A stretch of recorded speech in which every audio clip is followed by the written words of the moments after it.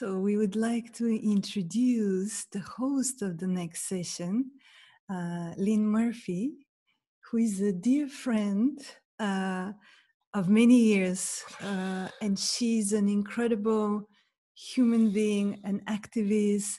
She's a researcher of education. She's been consulting nonprofit organizations around the world, has worked for many years in Africa, and she's passionate about decolonizing practices and just helping us be and create more. I want to say Lynn. something. Okay, Lynn is Lynn. Lynn is my sister from another family in another continent. We met about 20 years ago, 21 years ago at Burning Man, and we have been at Burning Man for 10 years in the same camp. We have been growing together. I was already fairly grown up at the time, and so she has always been really a figure in my life and in our life, and just a sister. I adore her, and it's an honor to share her with this community. Yeah. So, and Lynn will introduce Pat McCabe and create a space for Pat to share her wisdom with us. Lynn? Thank you, Maurizio and Zaya. Thank you for the love and the trust and the lived solidarity over many years. Yeah. Thank you for sharing sand with me and with so many of us, having the courage to create. Yeah. And I have the honor to introduce Pat McCabe. Woman stands shining. As we saw this morning, Pat is of the Dene Nation, and she was adopted into the Lakota spiritual way of life. Many of us know her as an international speaker. We've heard many of us have heard her with her medicine talks. She's a global ceremonial prayer and a deep listener for spiritual guidance and original instructions. Part of the words that I received to share Pat with us today, and what I've experienced with her, is a deep commitment to propose a paradigm alternative to our modern world paradigm.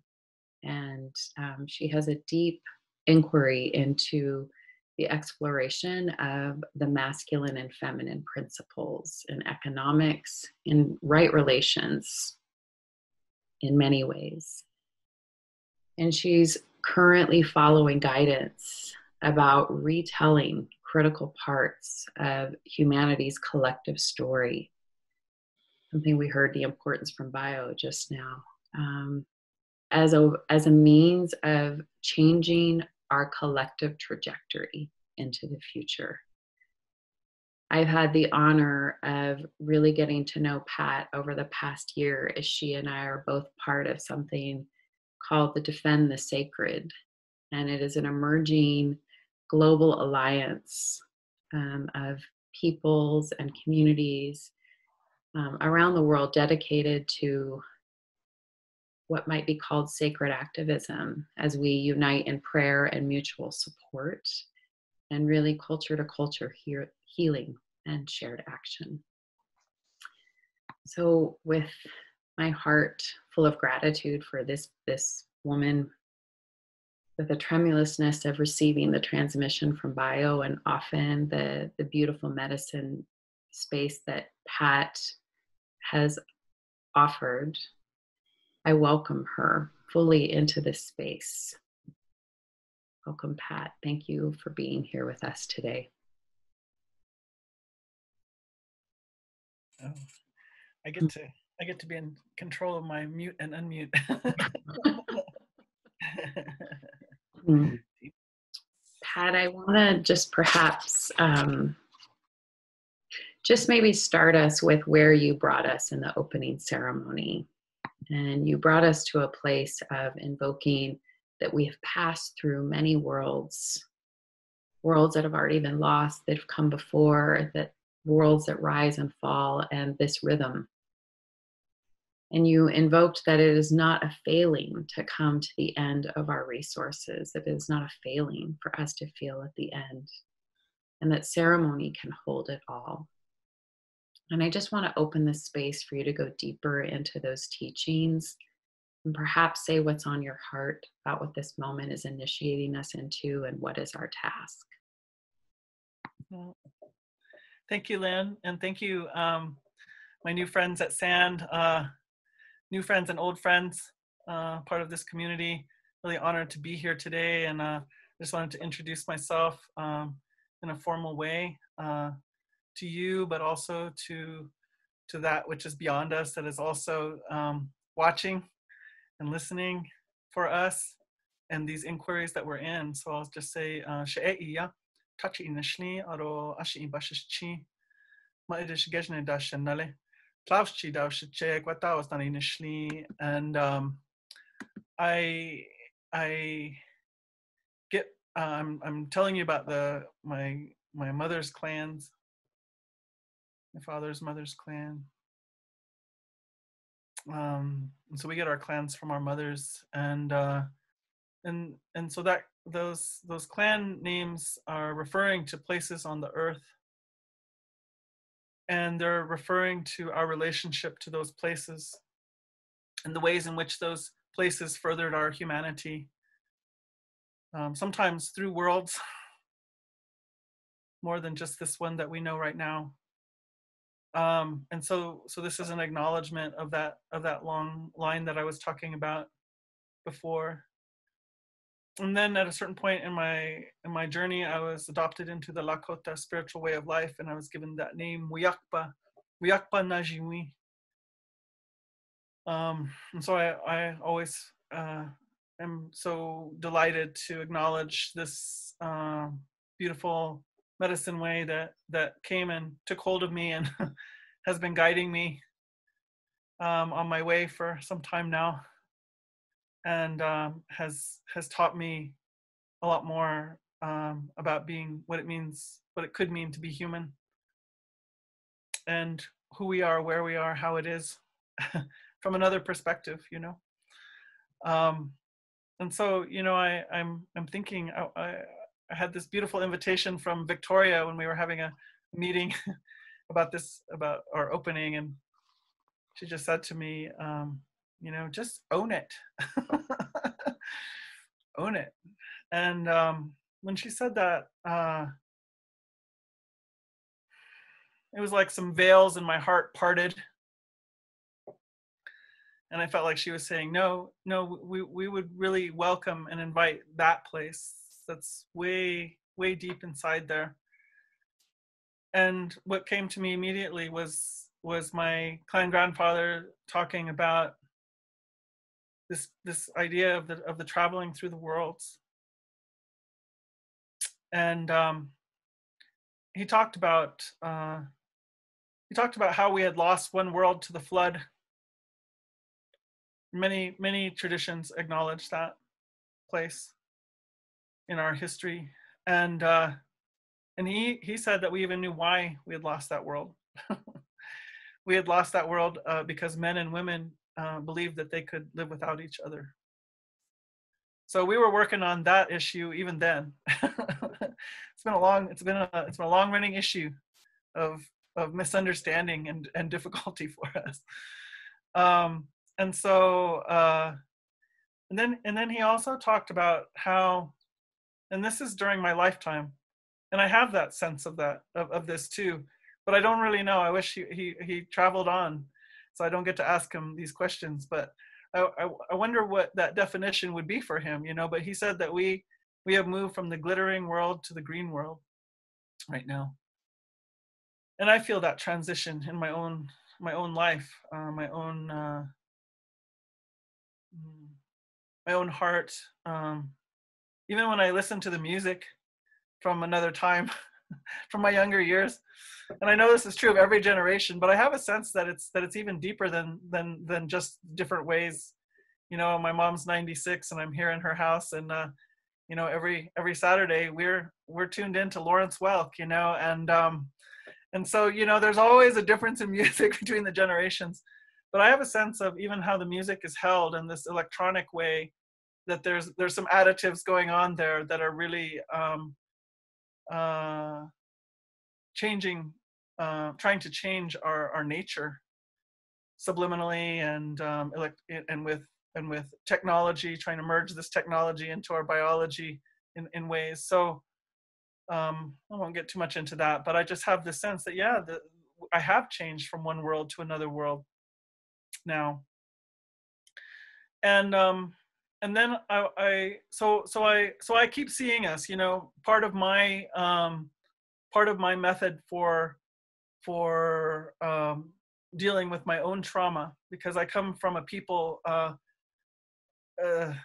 which survived attempted genocide, flat out attempted genocide of my whole race and people here. And so I always, lately, I've been feeling the need to say, you know, I want to say that out loud, because it takes a lot to sit here in ease and grace sometimes. And I have the mannerisms and the education and the academic education, and I understand the ways and the protocols of modern world paradigm. And so that's part of the reason why people want me to come and speak. But I want to say that there are many, many, many who stand behind me who don't have that upbringing. And I'm glad that they don't. I'm glad that they're living in another way on this earth that struggles to meet a gathering like this because it's so profoundly different. Such a different way of being human and understanding how to be human. So I want to acknowledge that this crossroads that Bio brought up, right? There's this crossroads right here with me being here. I would so much prefer in many ways to have my elders be here, but you know, they're not going to sit in front of a Zoom camera and try to address and take in all of this. And so they're holding a place that is essential. It's essential for me, but I feel like it's essential for the whole. And so that's what's standing behind me. So I want to acknowledge that I'm the least of my people. I'm the least of my people. And Spirit has asked me to be this for us. And so I'm so grateful to hold this place. You know, I'll just say a little bit about this history, because I think it's important for you to know who is talking to you here. And who's talking to you is, I am the story of US history and the story of that attempted genocide. You know, my grandparents, well, in the mid 1800s, my people were taken captive into a concentration camp in the southern part of New Mexico. And many of my people perished. We just had the anniversary of the first group that was marched, you know, that over 400 miles down to that, we called it Hueldi, the place of suffering. And so we were taken into that place, and we weren't allowed to leave until we signed a treaty. And that treaty said that we had to turn our children over to the schools of this other way, you know. So the United States government and the church kind of collaborated to create these schools that maybe are coming into more awareness into collective consciousness about the residential boarding schools. And they were said to their purpose was to make our own culture so repulsive to us that we would never go back to it. That was the goal. And so my grandparents were taken into Dutch Christian Reformed missionary boarding schools, residential boarding schools. And then later they sent their children there during the Great Depression, when our way of life had been deeply dismantled, and we were trying to be brought into this American way of life. And then that collapsed as well. So it actually ended up being a place of refuge during my parents' generation. You know, nothing is ever black and white. And so my parents were raised there. So all this is to say that by the time I came along, no one was speaking the language to me, and no one was practicing our ways. And so I didn't have any of that cultural heritage. You know, I think sometimes people will look at an Indigenous person that looks like me and think, wow, you know, we just have it all ready made for us to just step into and carry on these beautiful, all the beauty of the traditions that people are familiar with, all the sayings. But no, we don't have that easy out either.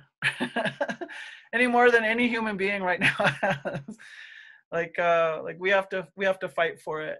We have to seek it out. We have to want it. We have to move through our trauma, as Bio was talking about. We have to, I've had to. And so I feel like it's important for you to understand that I'm also in that journey of homecoming and wayfinding. And, you know, I didn't fit with my own people, and I didn't fit in modern world. You know, here I am looking like this, but I have no knowledge of what this is. And everybody wants to know, what is all this about, you know? And I have nothing to say about that. And then I go to my own people and they say, man, you can't even speak our language and you don't know this, you know? So I was in this no man's land. And I bring this up because what I want to say is I felt like not only did I not have a place, but I felt useless, profoundly useless in my existence here. But I was brought into ceremony, my very first ceremonies in the Lakota way. And something about that made me be able to send out a call to Creator and say, if I can be of service, even as this being that right now at that time, you know, feels so lacking in every way. I was sent to East Coast boarding schools. My father went to Stanford, and we were part of very high academics. My brother went to Stanford. My daughter, my niece and nephew all went to Stanford. So I was on that track for success, fame and fortune, hopefully, right? And but I couldn't do it. So I couldn't do that, and I couldn't be this, and I really felt like I didn't know what I was supposed to do. And so I put this call out to Creator, and I said, you know, even as this, I would be willing to be of service. And man, that's all I had to say. That's all I had to say. And Spirit was like, all right, I got a job for you, girl. And boy, it's been off to the races ever since then. So I hold this seat of the Indigenous seat, so to speak, with a great deal of humility and a great deal of gratitude. And a huge amount of, like I was talking about, of meeting that mystery. Who I am and my place in this tapestry has been able to be of service in thousands of ways that I never could have conceived of, including sitting here today with you. So my life has very much been a part about opening up to that mystery, opening up to that greater intelligence. You know, in the academic way, and maybe we could even say in the scientific way, much of the time we believe that we are here to generate. We're going to generate reality. We're going to create it. But what I have found in this journey, going back home, so that's what I say, my greatest gift to the world is describing my journey going back into a way of being human here that understands that I am part of a tapestry of life that's running, and that I've been equipped to be a member of that in some way, and I'm having to discover it. Sometimes I have guides and human elders and guides and teachers. Most of the time I don't. Most of the time I have to go directly to the earth herself. I have to go to the water, even my little glass of water right here. I'm consulting this morning and saying, you know, please be the one to speak to us here, because you've seen it all. You've watched the worlds come and go, and we still have this water. It's the same water that was there at the very beginning. It's the same water that my ancestors drank. I say it's even the same water that Tyrannosaurus Rex drank. Because it's just been circulating. It's been keeping this record, and it's also been informing us. It's been informing us of the possibility for life. And so I say that, you know, my greatest gift to humanity is to describe my journey going back home to this place of understanding. And I guess I'll say that it's not a perfect place. There are potholes there for sure. You know, it's not maybe it was never a perfect place. That's why my clan grandfather used to say, here we are, holy earth surface walkers, dazzled by creation, coming upon temptation. And he was talking about long before colonization. We were still just human beings coming upon this temptation business.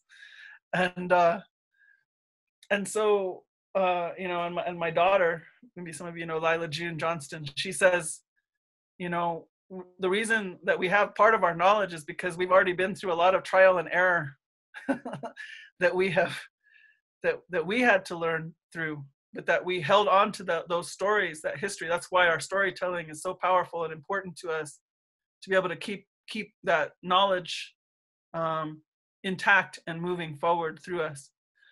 And so we have that humanity the same as anybody else, and now we have this layer of trauma on top of all of that, and that project to disrupt everything that we held had varying degrees of success. But initially, my willingness to address this trauma, because I realized it wasn't just Dene people's trauma, and it wasn't just our neighboring Hopi and Ute and you know, all these neighboring tribes' trauma. It wasn't just U.S. trauma. Eventually, this road has taught me that the whole global human family has been through many generations now of trauma. Whether we have been the perpetrators of the trauma or the receivers of the trauma, to be an interbeing and to commit trauma and to receive trauma is traumatizing. And so our work is collective that way. And so initially for me, what I said and what I've said to my children is, I said, you know, I have to overcome this trauma. I have to find a way to dissipate this trauma out from me, because if I don't, then I will complete the genocide myself. And I refuse. I refuse to do that. I will not do that. And so I am bound to find the way out of that. But then when I realize that it's not just me and it's not just us, it's them, whoever them is, it's them too. And so we, I feel, are on a road and a mission, if you will, to not allow ourselves to be the ones to complete the ecocide. to complete the degradation of our honor as human being, collectively. And so now the river of this journey is taking another turn to see how we as global family, what do we have? What do we have in our little toolbox? What do we have in our little bag of medicine to remember who we are and how we're all related? To, I asked Spirit before coming here this morning, what is the main thing you want me to say? And it was that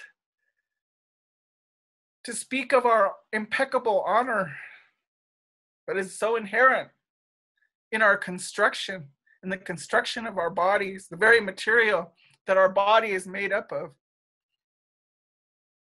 The construction of these tears,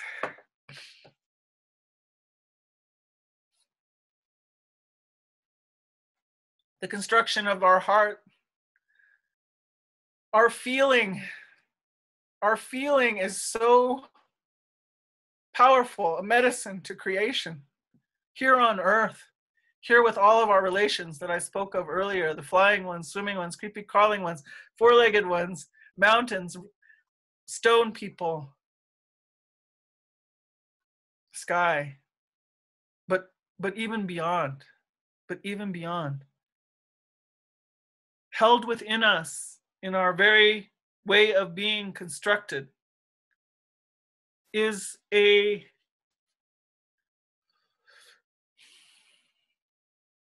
ancient plan.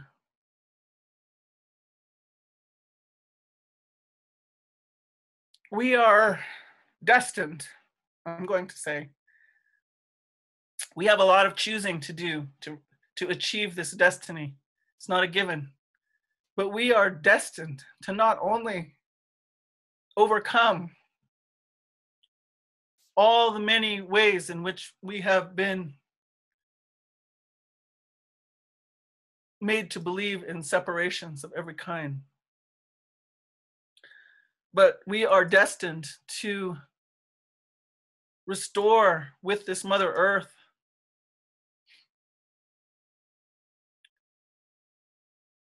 a way of being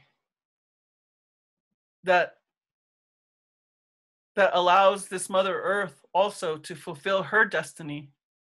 We are so bound together. And she can do part of that without us. But for us to be with her in her destiny moves things in our solar system, in our galaxy, in the way our galaxy moves among galaxies, in worlds that are not embodied.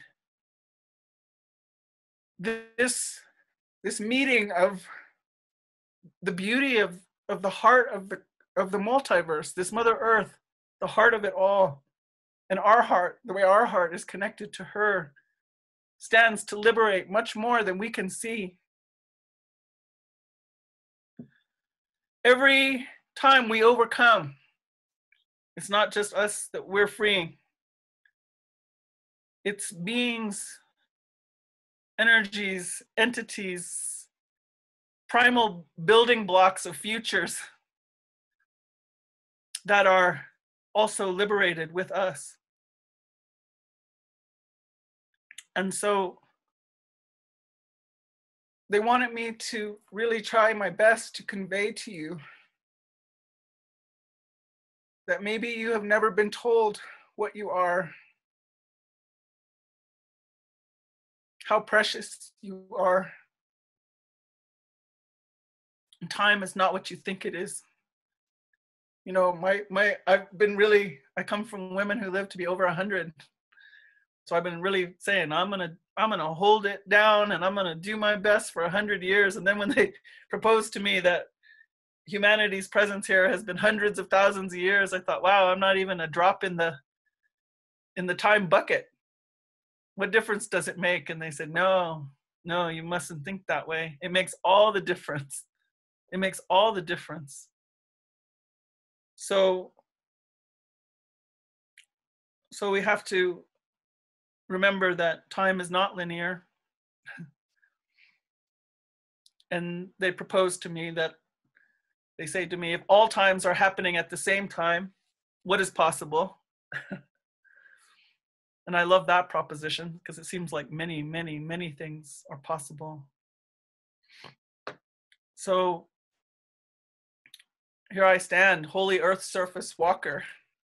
Just really take that name for us in. Here we are, holy earth surface walkers. A conduit between the heart of the Mother Earth and this holy star, our sun. Our feeling, our song, our tears, our ability to embrace being interbeing here with this Mother Earth is about relationship. And the very highest point of relationship is love. So it's our ability to keep invoking and bringing that love forward. And sometimes we have to do that by going through our rage, by going through some very deep retelling. With it, now that we can have an understanding of what we really are, we can go back to that traumatized being that thought that it was just there to create money for somebody somewhere. We can stand in a higher place of understanding of who we are, just like you would go back to your little kid and tell them, the way that you made sense of your story, it served to help you survive. But now I want to give you some more insights into those people around you that couldn't do any better than they did. Let me tell you about what their difficulties were, and maybe that will help you understand why they did what they did. Let me tell you who you really are, and who you were, and that you had nothing to do with them. So in that same way, we can do that for ourselves. And so in many ways, I feel like this is what Indigenous culture has to offer. Beyond songs and dances, that's all part of it, but really is a very tenacious understanding of our deep, deep honor, our deep, deep sacredness, a sacredness to each other, but a sacredness to the water, to the mountain, even to this star above us that sends news of us,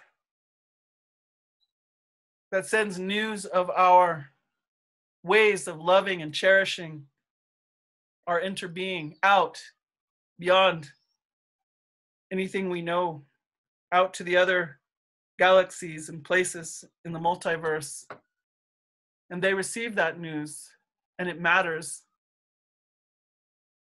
And then they send their news back to this holy star and shines back down to us. And we eat it. We eat it in our salads.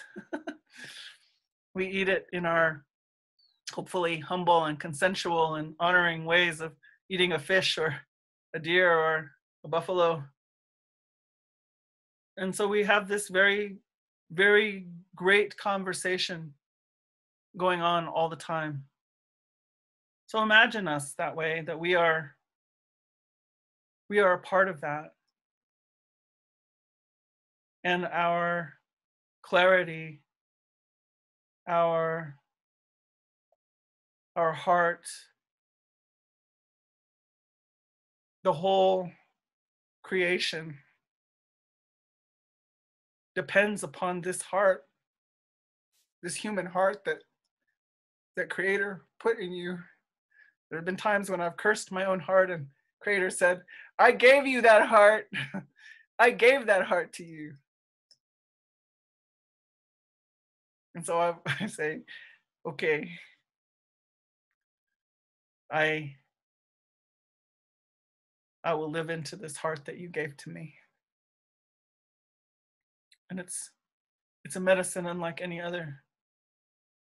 So as our brother is saying, you know, this trauma, we are moving. We have an opportunity here. Let's not waste this crisis. We have an opportunity here to resolve, to open ourselves. Because even if a vaccine will solve this problem, I got a feeling we won't get out of it that easy. There'll be another one. We are being called to come to terms with the truth of ourselves, the purity of ourselves, the innocence of our love that we haven't had access to for a long time, maybe. And eventually come to be that one that sends out the song of understanding of the beauty of who we are, where we are, how it is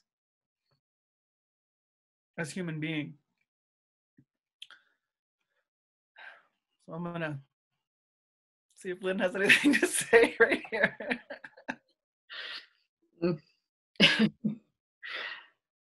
Whew.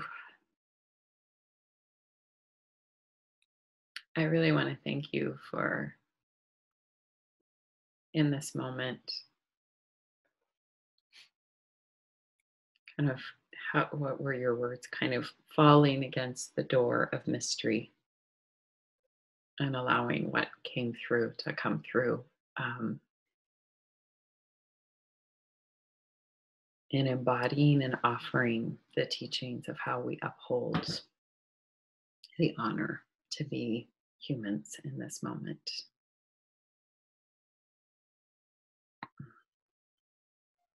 And what comes to me to ask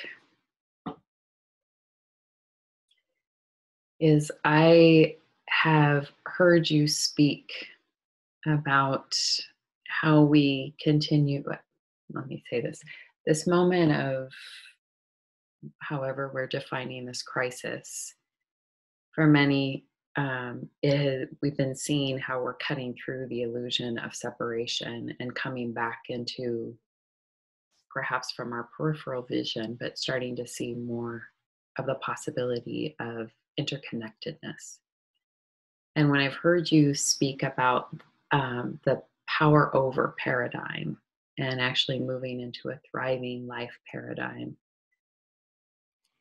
some part of me, it feels to ask you about where the work is that you've done on understanding the feminine and the masculine in coming back into this thriving life paradigm of how we uphold our honor of being human being walking on the earth right now. And you can enter it through that doorway. I've also heard you enter it through the doorway of speaking about sovereignty and consent of how we work with all our relations.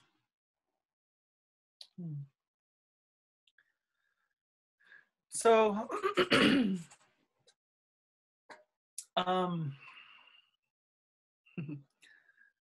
so this honorable being, you know, one of my elders, maybe some of you have heard me say this, you were born into beauty as beauty for joyful life. That's the truth. You were born into beauty as beauty for joyful life. That's the truth. Joyful, or maybe we can say harmonious. or we can say balanced. I don't want to give the impression that there's not times of having to dig really deep in that we say that word hojo, which some people translate as beauty, but it's beauty, it's harmony, it's vitality, it's all of that way of being a part of the thriving life. So we a big exploration of mine was, when in the Lakota way, when I was presented with this sacred hoop of life concept, in which every member of life gets to have a seat. I was given the honor of having a seat here on this Mother Earth, including us. We're not the whole hoop, but we get to have our place on the hoop. And every member is given a way to contribute to the whole such that life thrives. Not just our biological life, but our emotional life, our intellectual life, our spiritual life. It really has to take in that whole concept of what makes us have vitality, So when we say sustainability, we're very often looking at the mechanical, biological world, it seems to me, but our sustainability actually comes from, we say that our health originates in our spirit and in our feelings. So when we have disease, we don't start with, by the time it comes to the physical, it's already been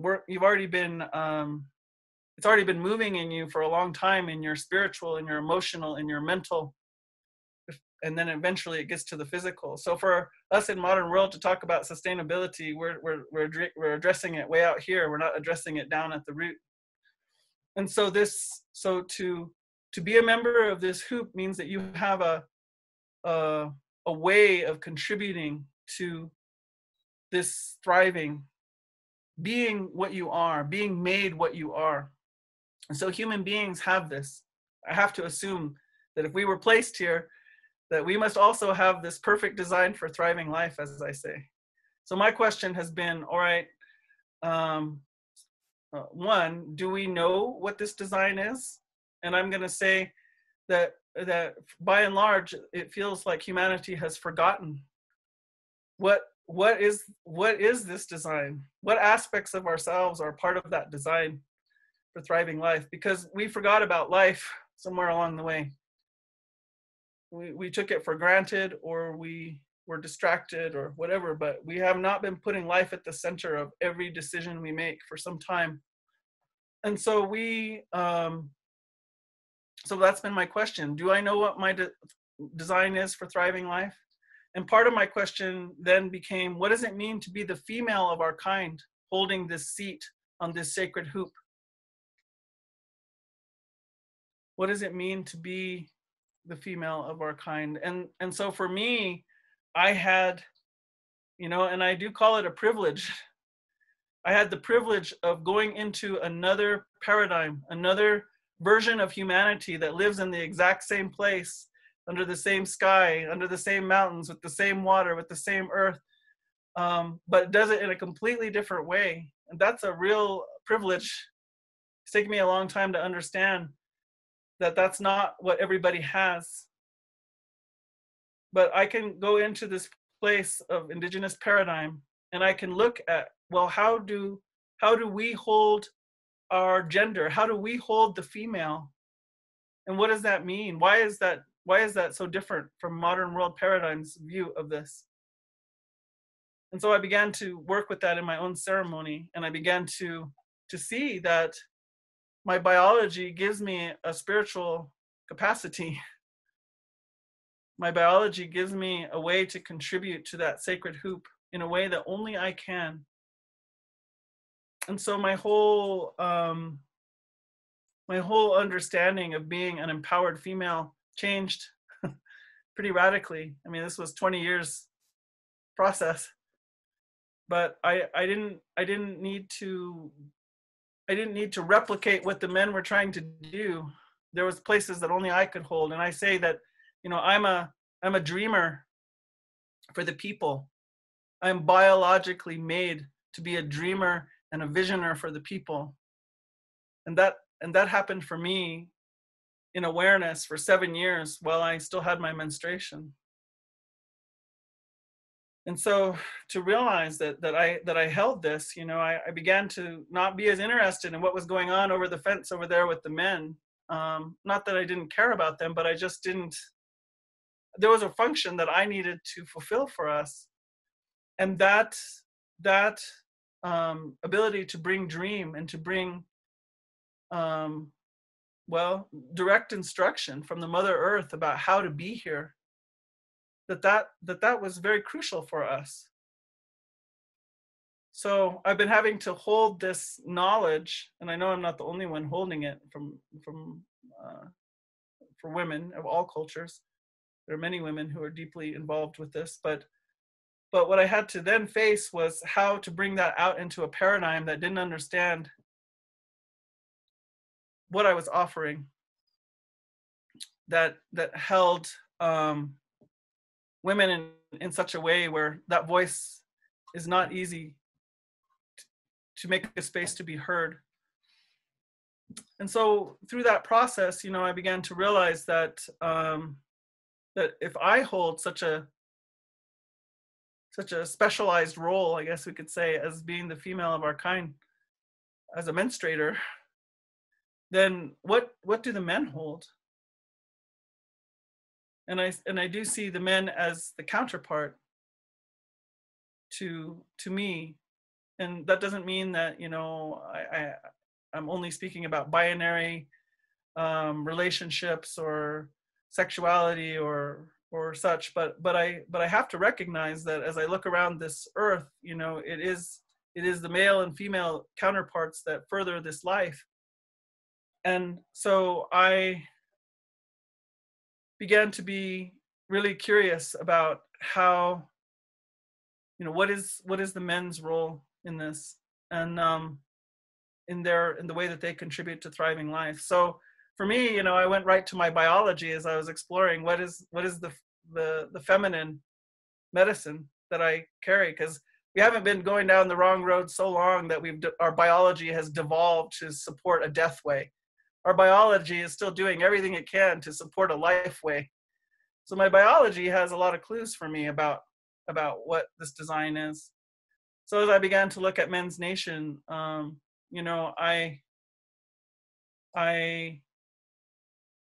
realized that, you know, the masculine eros is a very powerful force among us, and right now it's being really, really scrutinized deeply, and not in a kind way. And it's taken many experiences in ceremony, and many and at one point a very deep year that I wasn't sure I was going to survive, of envisioning or really being able to see and feel what took place during the witch hunts in Europe. And it was so extreme, like I say, I didn't know if I was going to live through that. But to come out the other side of that, and to recognize how deeply violated the sacred masculine was in those circumstances, and to be able to see the beauty of the men, what they bring to this situation, and how they have been manipulated. It hasn't only been the women that have been manipulated, the men have been manipulated so deeply as well. And so I came to this place of deep compassion that I never expected to find for Men's Nation. And so today, you know, I support them.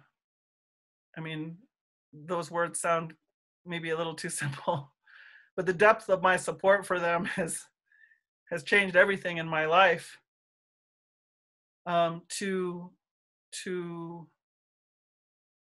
To say that, you know, you are sacred beings, and your eros is sacred and holy. Your eros serves the thriving life way. And I want to propose that there is a way to have that aspect of you be celebrated, upheld, nurtured and nourished by the entire community. I don't know what that way is yet, but I know it has to be, because that is such a deeply inherent part of the medicine that you bring. So I call you sacred fire keeper. You're tending a very sacred fire. It's the fire that assures that life will continue. And now we're coming to a time when a lot of life is being taken. Even before coronavirus, many, many human lives were being taken, but also many of our other relatives' lives were being taken. And so now we come to that place where we have to consider, what is it that drives our life forward? That's part of what's in our medicine bag. That's part of what's in our tools. And we're going to need to recognize that in some new way. To, you know, as the spirits have said to me, you're being called on to birth yourselves anew. And so, you know, re-envision yourself, you know, outside of this wound that's at the core of your procreative ability. So, because we haven't, I'm going to say we haven't really understood how to enact that design for so long, I think it only makes sense for us to call out to all the elders around us. Again, the flying ones, swimming ones, creepy crawling ones, four-legged ones, mountains, standing nation, the stone people. They were here long before we arrived. They know how this place is, and they have an ability to impart that understanding to us. So I guess I can say, just, you know, people always say, well, how do we do this? So one, address the water. Address the water that you're going to drink, and acknowledge all of the wisdom that is there. This water that has seen us through every transition, world to world to world. And so this water has seen us through it all. And so this water, I say, has incorruptible faith. And so we can call upon this water for knowledge. Teach me, tell me, show me. Let me connect with these ancestors who have passed through these times and who have created themselves and recognized themselves in an all new way in order to be able to pass through and come to another world. Address the fire. You know, I have my little fire. I don't know if you can see it. I have my little fire going here. Because that fire is the same way. You know, that fire is what saw every one of our ancestors through to this moment. Now we can just go over and flick the switch on the wall. We'll see how much longer we're going to get to do that. And we're going to have to remember that fire. We're going to have to really appreciate how our ancestors knew how to make fire, how they knew how to tend it, care for it, bring it forward. So talk to this fire. My elders say that there's no greater teacher, there's no greater school than that sacred fire. No university will ever touch what this fireplace knows. And I'm going to say the same is true for the water. So to bring that fire to us and to just inquire and say in humility, you know, I'm seeking understanding of myself. You know, basically the prayer is, help me to set aside everything I think I know about what it means to be a human being, that I can be open to a new experience.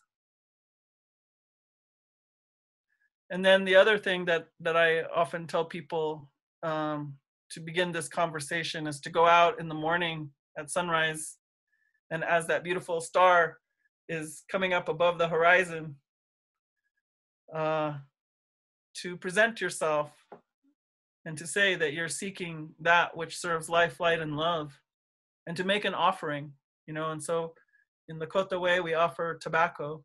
In Dene way, in the morning, we offer white cornmeal, and in the evening, yellow cornmeal. But that's a gesture that is recognized all around this earth from humanity of connecting. And so to go out and say, I am seeking to understand, who am I? Where am I? How is it really? Show me the truth from the lens of thriving life way. Then if you do that every day for even for 30 days, begin to see how things come and talk to you in a new way.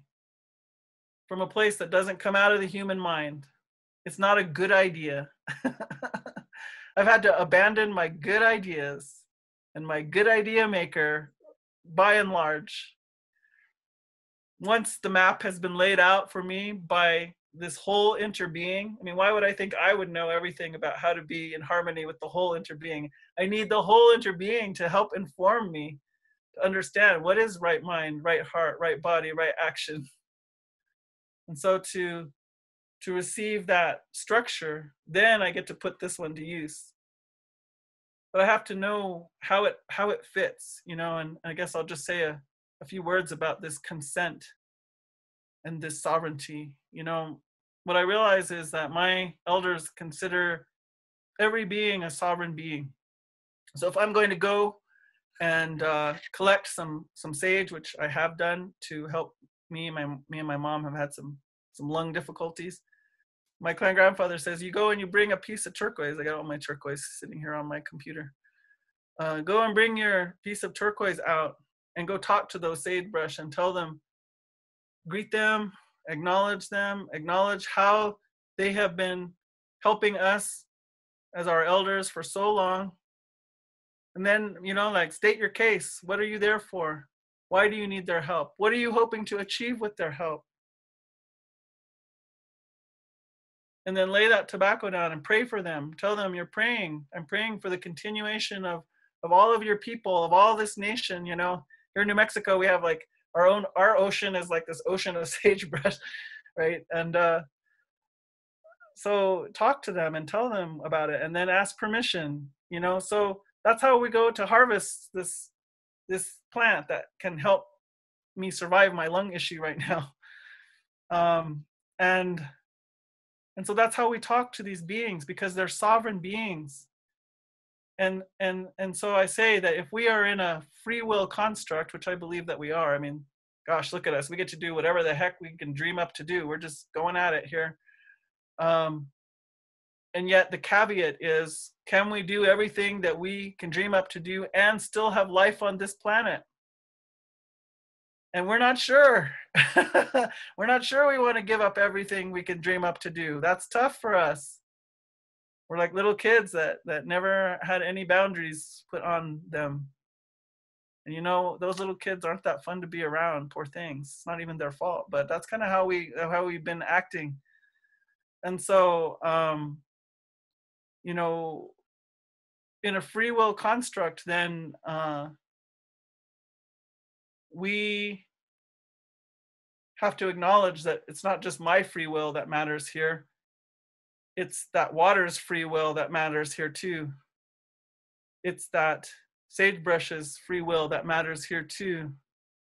It's that trees' free will that matters here too. So I don't have the right to interfere with any one of these members on this sacred hoop of life. I don't have the right to interfere in their thriving life design. I don't have the right to interfere with their ability to make the whole thrive. So, maybe because we've been kind of like running wild, that sounds like a big limitation. But there is such a tension, right? There's a tension in attending to that part also. And the creativity that comes out of having certain boundaries, like the banks of a river, right? And so in a free will construct, consent is imperative.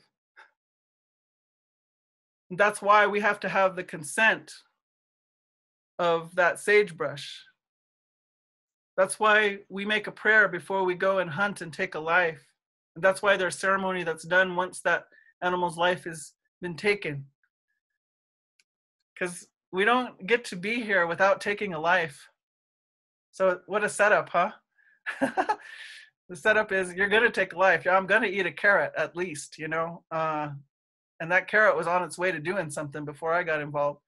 So it's a setup for consent. It's a setup for honoring. It's a setup for relationship. Honorable relationship here in this place.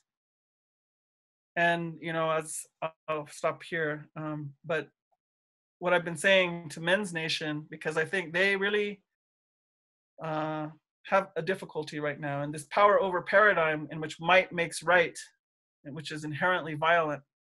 And we feel that violence. We're witnessing that violence playing out in every way.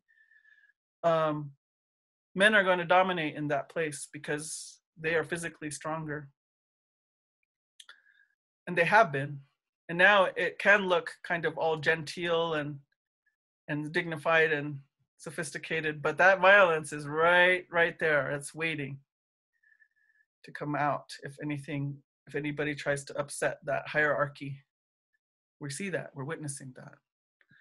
And so, you know, what I say to the men is, you have a difficult task, because I feel like the invitation for you is to give up that seat of power as best you can, willingly come out of there. How do we do that? What inspires us to do such a thing? Well, first of all, it's false power. It's an illusion. It's not actually power, because it's not leading to life. It's not contributing to the thriving of interbeing. And it's going to have to fall. But the other part of that is to say that, you know, part of the way to operate in that false power is to keep checking in and asking, do I have consent from everything I'm affecting? That's a big question, because we have not been asking consent from anything. But if we begin to ask that question, do I have consent of the women? Do I have consent from the earth? Do I have consent from the water to do what I am proposing? Then we begin to get a feeling for the kinds of shifts that are being called for. And we're not probably going to be able to do it all at once, but to begin to put that into our consciousness maybe is this radical newness that our brother Bio is talking about. It's part of it. To remember, again, who we are, where we are, how it is. To remember who we are and how we are all related. So I'll stop there.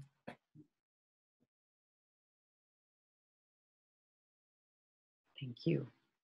Thank you, Pat, for offering yourself and what has been gifted to you so generously. And before we move into opening up to questions among others, from others here, I just want us to take a moment and just take a breath.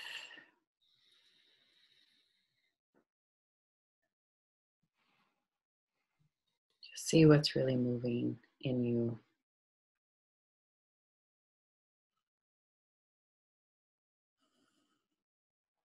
From that place that Woman Stand Shining spoke to, of the honor of being a human surface walking on this holy earth.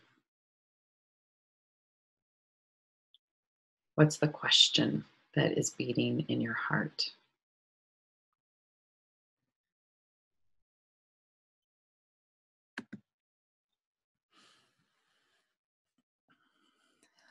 And here I look to my cosmic siblings, Maurizio and Zaya. That's Victoria, to say, what is a good way to to receive the questions that are here. Thank you, Lynn, and thank you, Pat, for this sacred remembrance you shared with us. Without too many technicalities, there is a little button that says raise your hand on your participants list down At the right-hand bottom. corner. So you can press that button to give us a sign you want to speak. And then we can call your name and unmute you. And just speak of anything that became alive in your heart, or if you have any remembrance that happened or a question that you would like to share. Boaz, I will unmute you. Oh, no. Or you can unmute yourself. Boaz, can you hear us? Yeah. Okay. Can you hear me? Yes, we are. Hi, Boaz. Yes, well, well, first of all, thank you. It's been a while since I've encountered such a visceral experience by just listening to someone, especially online. It stands out quite significantly, and I resonate deeply. It's funny how many questions the mind has, but the one that came, regardless of the mind, was maybe you can elaborate about the tension or the paradox between some of how I hear what you're saying, which invites deep reverence to walk the earth or walk relationships, versus this challenge, this struggle, this need to fight, which the way it lands for me, even from an activist point of view, is always about trying to change something with effort, which is almost the opposite from just walking around in this very gentle reverence and surrender almost. So at least for me, they seem paradoxical, or at least when they're embodied or they're enacted and animated, they seem like they contradict or our intention, and maybe you can elaborate on that. Oh, thank you. Well, you know, I was saying, and whenever I was invited to speak to activists, whatever that might mean at this point, I was saying that we actually do have to simultaneously prepare for peace and war, even though our brilliant friend said that you cannot do that. But we must, I think. So I feel like, you know, recognizing that something was not moving in a thriving life way that eventually became very alarming to many of us witnessing, human beings witnessing. Of course, we felt the need to try to stand, and I feel like that is part of the honor of being a human being, to stand for life, to stand for, you know, I say that as the holy earth surface walker, life bringer, life bearer, I stand with the authority of the Mother Earth, and it is my place always to speak on behalf of life and to ask if we are putting life at the center in every circumstance, right? So, and if you've ever met any of my grandmas, you know that gets real fierce. You know, it's not all gentleness. But so there is that place that we felt that we've had to like push up against and say, you know, I will not give my consent here. I cannot give my consent here. Everything in my body is telling me I must not give my consent here, which, by the way, is very important, because when we consciously choose what we give our consent to, and the power over paradigm has put our consent to sleep by and large. We don't even think about consent. It's just been running over us and we accept it. But even if we don't know how it can change, for us to declare our consent or our non-consent engages spiritual law that also engages spiritual consequences. So it is very important to declare what you give your consent to and what you do not give your consent to. And that's a spiritual activism place right there. But so we've been having to push up against what we do not want to give our consent to. And then at the same time, you know, I personally have been waiting for, I didn't know what form it was going to come, but I've been waiting for the thing that finally bowls us over and kind of wakes us up and puts us in our place. Like, this Mother Earth is not going to put up with this. And so now here comes this particular thing, you know, ecological collapse on a global scale wasn't enough to do it, but this virus has got our attention, at least for the moment.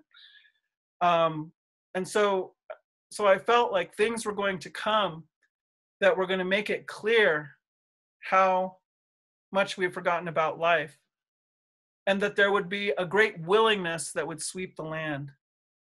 And I do feel like that is what's happening in many places.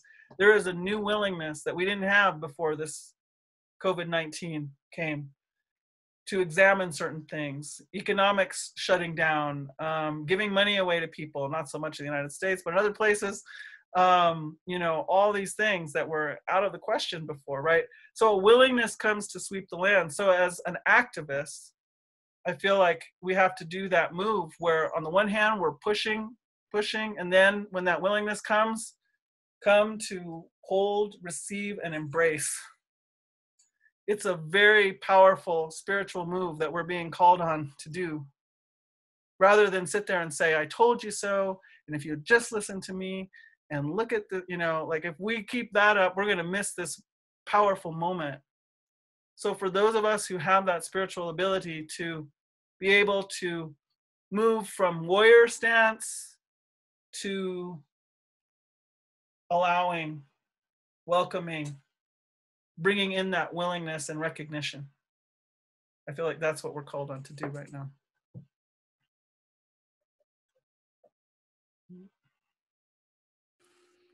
Thank you, Pat. Thank you.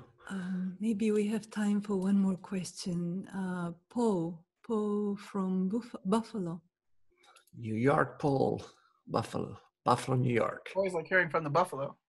Yeah. Paul, you're unmuted. Okay. Yes, the buffalo is our tribal animal here in Western New York. Yeah. So it's more of a comment, Pat, on how I love the fact that you're talking about cycles and the circles and of unity of all, and it brought back very fond memories for me of being hosted on the Navajo Nation for a year back in the early 90s, and I've lived among the Na, and it was a time of letting go a lot for me, and it was also the time of the Junta virus, and I'm thinking, wow, here we are again now at a time of introspection and of letting go, and where does this take us? And that was a bridge to a new phase of my life, you know, once I came back from the Navajo Nation. And I wanted to comment on when you talked about how the oppressed and the oppressor have both been traumatized. And I think it's a very important point. Instead of this attack and counterattack, you know, kind of thing that we've gotten into, and as a white male, sometimes I've felt that sort of attack, even though I've never been the oppressor, nor have any of my personal ancestors been. And I understand it, but in my circles, I certainly understand of Indigenous peoples and of people of non-European descent and all the traumatization that they inflicted. But then what you were saying resonates with what James Baldwin was saying, you know, with race relations, you know, that all the horrible, miserable things that African Americans have had to deal with, there was a real disturbance of the soul to those that were doing the oppressing as well. So thank you for bringing those truths to us. Thank you. Yeah, I guess I'll just say really briefly, when I was going through all the visioning about the witch hunts, you know, what I realized was that there were so many men who were desperate to protect the women. Of course they were sisters, their daughters, their mothers, their grandmothers. And they were not able to do it many times. And what I understand, I say one of the archetypal spiritual roles of the masculine is to be protector and provider, and they were not allowed to enact that aspect of themselves in that circumstance. And we know that from our own culture, from Indigenous way, because when that European onslaught came, our men were not able to protect what they most dearly wanted to protect. And that kind of is a very specific trauma for the men. And it creates many situations. But what I realized was that you know, all that had been enacted on the Europeans for hundreds of years. You know, they didn't just take it laying down, they fought it. That's why it had to go on for hundreds of years before it subdued their way of the circle and their way of upholding the woman's authority and their Indigenous way. And but what I realized was that all those, they perfected that methodology in Europe, and then they put it on the boats, then they sent it our way. And who was on those boats? It was the sons and grandsons of the men who were forced to watch the destruction of the women. And so, you know, when I really realized that, I realized, you know, it's not the greatest way to be connected, but we are bound in that together, in that story of the trauma. And I think our healing is also bound. I don't think I've ever said that out loud, but I think that our healing is also bound together.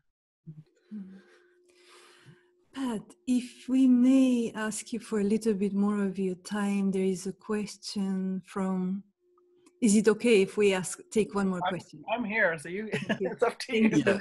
So it's from Grandmother's Global Healing Movement, Norma. Norma, you're unmuted. Norma Jean. Thank you so much, Pat. Your heart is healing us, the healing salve you're bringing. I am calling from the deep rainforest of the Olympics, where I am listening deeply to the Duwamish River, the Duckabush River, and the cedar trees. My question is short and to the point. I'm a messenger. I've had the humble treasure of being with Taksha Blue. Whew, so bring tears.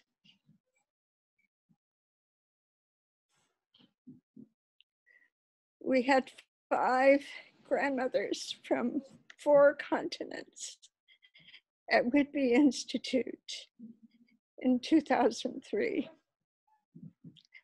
So it is her spirit that brings me as an ally, a messenger. And my question of you now, Pat, is how can we gather the grandmothers, the women of this earth, more effectively together? And I am gathering a council of women, beginning with Sister Lucy Currian, our living Mother Teresa, Kelly Brown, Rocking Racism, yourself, I hope. Vandana Shiva, I visited her 2 years ago asking, it was a little early. I'm asking you now how we do this. So it's really just how to stay in touch with you, to be a messenger brokering this goodness of one circle of council of women who know who they are, know what's up, and have the strength to say the truth, do it and be heard. And Creator has put me in a position for more ears to be listening across the globe. Thank you, Norma. Thank you, Norma. Yeah, thank you. Thank you. For your question. Pat, thank you for your question, Norma. How? Well, kind of feels like you're figuring that out already. And I guess right now we're zooming around doing this thing. So that's actually in some ways easy and also not easy. But I think what I would say, and yeah, you have my contact info there. So what I'm going to say is, so I went through my moon lodging time, and then I went through this transition of becoming a grandmother, and what I was told about it was that I was in labor again. It was not a very graceful, it was not an easy transition for me. It's still not over. It affected everything. It affected my thyroid, affected my adrenals, affected, I mean, that's the biological take on it, but it was also doing something. It was rearranging me entirely. And I was told that, I was in labor again, and this time I was going to birth myself. And this time I was going to birth myself into to becoming the fruitful woman. And so we think of the fruitful woman as being the childbearing age woman, but they say that's only one aspect of fruitfulness. So if you think that, I got my first moon time when I was 11, and if I had known what to be doing during that time for my whole life, and I finished when I was about 46, so what is that, like 35 years of moon time, of listening to the instruction of the Mother Earth, whoo, boy, by the time I hit this time of my life of birthing myself into the fruitful woman, I'm a force to be reckoned with. And yeah, my community understands what I'm bringing. So we haven't had that structure. So it really starts with the mentoring of young people, young women, and bringing them up through this time so that we can have that continuation of wisdom. And then they said, if you will see this labor through and not interfere too much. And for me, they told me, just stay with what the plants can give you. They didn't want me to go any further than that with helping these symptoms and everything I was going through. They said, if you can go through it, you will claim a seat in the grandmother's lodge. And if you will claim that seat in the grandmother's lodge, they said these grandmother circles have to be restored on the earth, that they are the counterbalance to masculine leadership. So I just wanted to expand a little bit on a little bit of the teaching that I was given from the spirits about what this means and why these circles are important. So thanks for bringing that up for us here.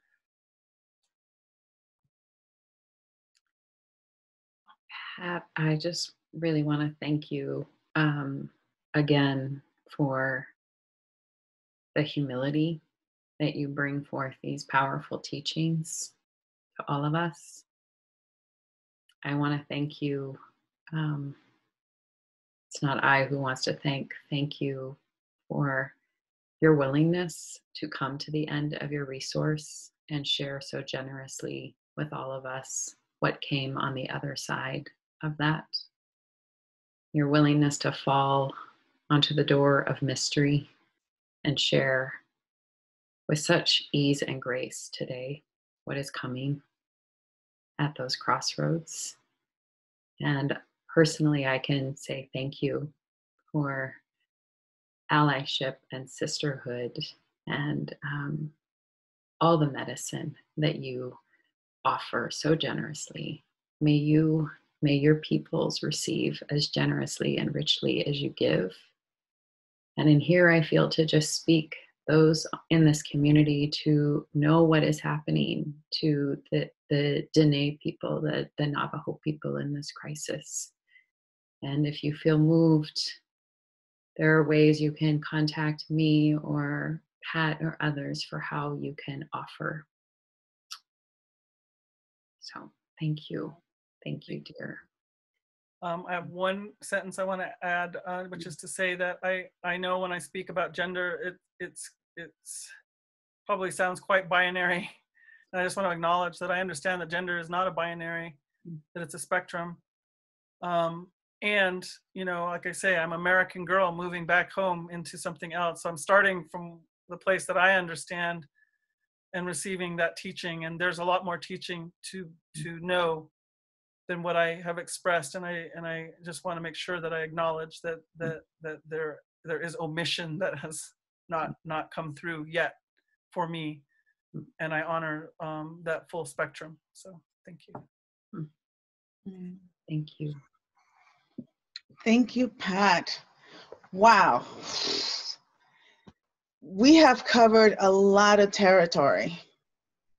I mean, if we really could just take the rest of the week and unpack these two presentations by Bayo and Pat, and we will still have more to go. So I want to say a couple of things. One is this piece around our healing bond together is bound together.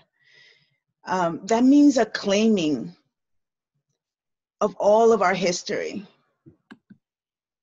and in work, and then go from there, because sometimes that what happens in Western culture is that for some groups is that they're a group, the we, and for others then become the individual, right? Like, and so I want us to all of us claim our history, and if something has not happened in this time frame or just a little before, that it still has happened.